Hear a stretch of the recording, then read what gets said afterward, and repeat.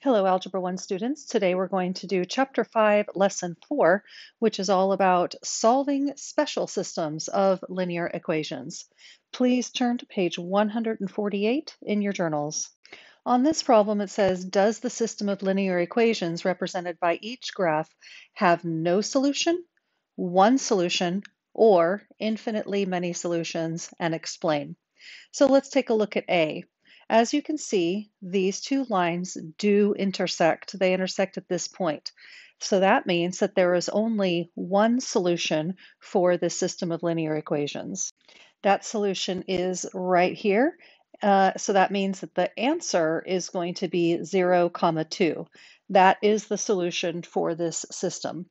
Anytime you have lines intersecting, like we have here, if they intersect, you are always going to have only one solution.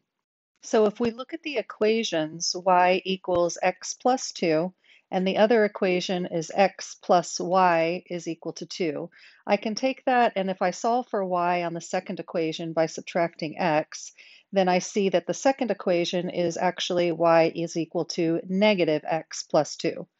So anytime you have different slopes, then you are going to always have the lines intersect.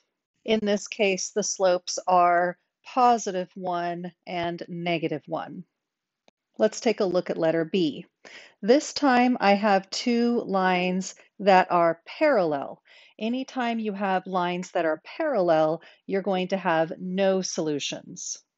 And if we take a look at these equations, we have y is equal to x plus 2 and negative x plus y is equal to 1.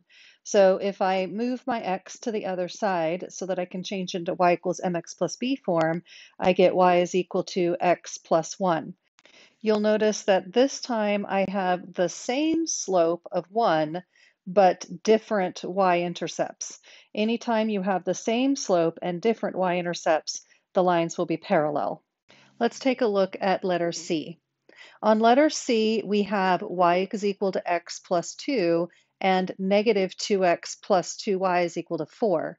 But when we graph it, we get the exact same line. Anytime you have the exact same line, you're going to have infinitely many solutions. The reason why it's infinitely many is because all of these points, anywhere we look on the line, all of these points work. So 4, 6 works, and -1, 1 works. All of those points will work. And so you're going to have infinitely many solutions, especially because remember, a line continues and goes on forever and ever in both directions. That's why it's infinite. So if we look at the equations, we have y is equal to x plus 2, and then we have negative 2x plus 2y is equal to 4. So if I solve for y on that second equation and add 2x to both sides, I'll have 2y is equal to 2x plus 4. And then if I divide by 2 all the way through, I get y is equal to x plus 2. You'll notice that this time we have the same slope and the same y-intercept. Anytime you have the same slope and the same y-intercept, the lines are exactly the same, and so you will have infinitely many solutions. We're going to skip page 149 and move on to page 150. In exercises 1 through 18, we want to solve the system of linear equations. Now, it doesn't tell us how to solve it. Remember, we have 3 different ways to solve it. We can either solve by graphing, or by substitution, or by elimination. Now, since I don't have graph paper with me right now, I'm not going to do the graphing. I'm going to instead either do substitution or elimination, depending on what I'm given. Let's take a look at number 1. So the first thing that I notice in number 1 is that it's already written in y equals mx plus b form. So that means I can just look at the equation itself. I notice that I have equal slopes and I have different y-intercepts. That means I know that this is parallel, so there is going to be no solution. In number 2, I see that I have different slopes this time. So I know that the lines are going to intersect, which means that I will have a solution this time, so I need to find that solution. Since this is all set up for the substitution method, I'm going to go ahead and solve that way. So I'm going to take this and substitute it in for the y above. So I'm going to have negative 5x plus 5 is equal to positive 5x minus 1.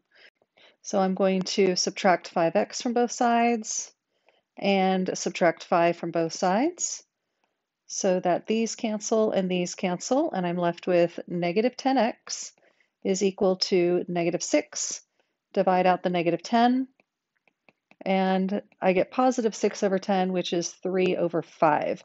So I know that my x number is 3 over 5. Now I'm going to take this 3 over 5 and substitute it back into one of my top numbers here, or one of my top equations. I'm going to do the top equation. So I'm going to do y is equal to 5 multiplied by x, which we found to be 3 over 5, minus 1. So if I make that 5 over 1 here, the 5's cancel. So I get 3 minus 1, which is 2. So that means that my answer is 3/5 and 2. Now I've already plugged it into the top equation. I'm going to go ahead and plug it into the bottom equation just to double check my work. So y I got to be 2. That should equal negative 5 multiplied by 3 over 5 plus 5. So that changes to a negative 1 here. So we have negative 3 plus 5, which does equal 2. So we got it right. Let's take a look at number 3. Number 3 is not written in y equals mx plus b form. I could write it that way, but I think it might be easier just to solve this using the elimination method. I notice that the x's and the y's will actually both cancel out this time. So I'm going to add these equations together. I notice that the x's and the y's cancel out. That means that I have 0 on this side of the equation. And 10 minus 10 also cancels out. So I also have 0 on the other side of the equation. 0 equals 0 is a true statement. So that means that I have infinitely many solutions as my answer. Numbers 4, 5, and 6 are done pretty much the same way. You go ahead and solve numbers 4, 5, and 6 on your own. Pause the video and then turn it back on when you're done. For number 4, I got no solution. For number 5, I got infinitely many solutions. And number 6, I got one solution, and that solution was 1, 1.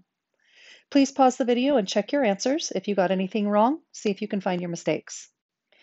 To make this video a little shorter, we're going to skip to number 11. On number 11, I noticed that neither the x's nor the y's will be eliminated as they are. So that means I need to multiply by something on the top. I'm going to multiply by 8, and something on the bottom, I'm going to multiply by 3 in order to eliminate the x's. So that means that my new equation on the top is going to be 24x minus 64y is equal to 24. And my bottom equation will be 24x minus 9y is equal to 24. So what we're going to do is we're going to subtract this equation. And remember, when we do that, we might as well just go ahead and pull that subtraction sign all the way through. So this becomes minus, this becomes plus now, and this becomes a minus here. So the x's cancel out, negative 64 and positive 9, that would be negative 55y. And then 24 minus 24 is 0. So if I divide by negative 55, then I get y is equal to 0. So now what I need to do is take that 0 and plug it into one of the top equations. I'm going to go ahead and plug it into the top equation here. And so that will be 3 times x, which we don't know yet, minus 8 times 0 is equal to 3. So the 8 times 0 disappears, and so I just need to divide out my 3 here, and I get x is equal to 1. So that means that I know that my answer is going to be 1, 0. Just to double check, I'm going to plug that into the bottom equation as well, just to make sure I did it right. So 8 multiplied by 1 minus 3 times 0 is equal to 8. So 3 times 0 goes away, and that's 8 is equal to 8, which does work. Okay, moving on to number 12. I notice on number 12, I do need to multiply. I'm going to multiply the bottom equation by 6 so that I can eliminate the y's. So my top equation stays the same, 18x plus 12y is equal to 24. My bottom equation is going to become 18x plus 12y is equal to 36. I'm actually getting rid of both of the x's and the y's on this one. So I'm going to subtract these equations, and I'm going to go ahead and pull that subtraction sign all the way through so I can make sure that I'm not making a mistake here. And now when I subtract those equations, the x's cancel and the y's cancel, so we have 0 left on this side. And negative 36 plus 24 is negative 12. This is false, so that means that there is no solution. I would like for you to pause the video and do numbers 13, 14, and 15 on your own. You can go ahead and skip number 10. For number 13, I got no solution. Number 14, infinitely many solutions. And number 15, negative 1, negative 1. Please pause the video to check your work and see if you can find your mistakes and fix them. I just want to quickly do number 17. I noticed that on number 17, I have the same slope and different y-intercepts. That means I know that this is going to be parallel, so there's going to be infinitely many solutions. On number 19, it says you have $15 in savings and your friend has $25 in savings. You both start saving $5 per week. Write a system of linear equations that represents this situation. Will you ever have the same amount of savings as your friend? Explain. So let's take a look first at you. You have $15 right now, and you are saving $5 per week. So that means that your equation is going to be y is equal to 5x, because that's the amount that changes, plus 15, because that's your starting amount. Your friend has $25 right now and is also saving $5 per week. So that's going to be 5 per week, and your friend is starting with 25. So the question is, are you ever going to have the same amount? Now, if we were to graph this, they would be parallel. So that would mean no, they are never going to intersect. So you and your friend will never have the same amount of money in your savings. Okay, that's it. Thanks for watching.